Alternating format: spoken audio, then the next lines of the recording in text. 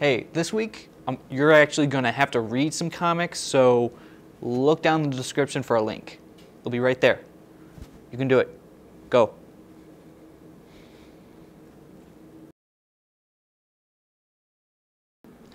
This week, we're talking about The End, a sci-fi comic that you hopefully read a part of before I talk about a little of the section I chose in particular. Rand and Corey Brown, a Canadian duo, started the comic a little over 5 years ago. They created an adventure comic about a team of characters who get together when they are abducted by aliens and become embroiled in a large-scale conspiracy when everything goes wrong. I recommend this comic because it is a great example of a long-form sci-fi adventure. You get to learn about all the alien races just the same way as the characters do in this setting. And I highly recommend checking out the wiki behind the comic for a lot of tidbits behind all the races that they meet. Also, I love the coloring of this comic. It does have its own palette when you've been reading it. Colors play not only an important part of the story, but also an important part of its aesthetics. And there are currently 18 chapters in this, so there's a lot to sink your teeth into. I feel that it started off weak because they were just starting the comic, but it really does grow into it as the characters find their place with each other and eventually find their place in the universe, quote unquote. But that's not what I want to talk about. I want to talk about the Ith.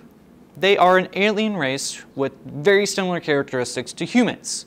And if you read, you probably got to learn a little bit about their monoculture.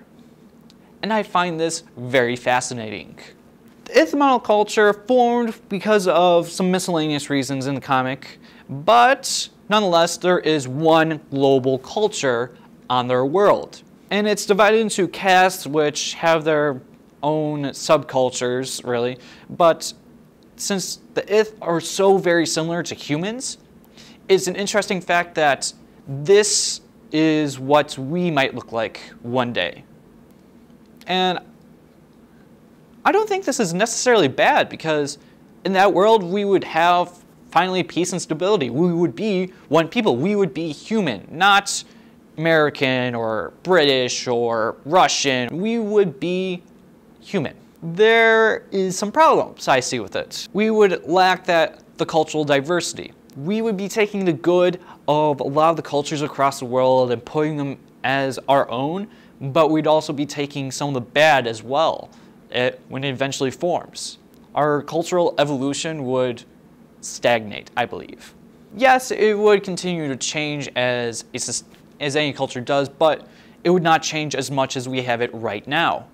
But in the future, this means it will be assimilated into one single culture. We would have a huge cultural genocide over the course of millennia. And it's happening right now.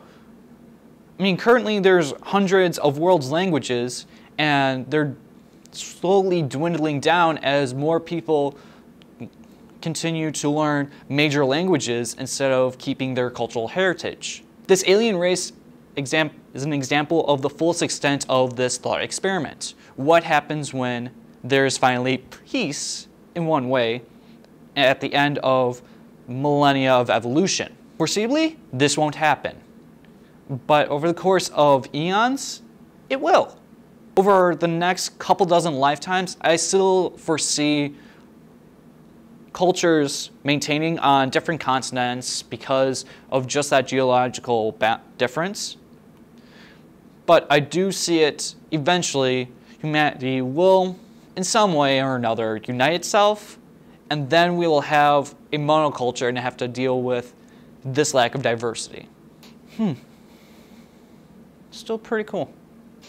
So, I have to ask all of you, will our monoculture be a good thing?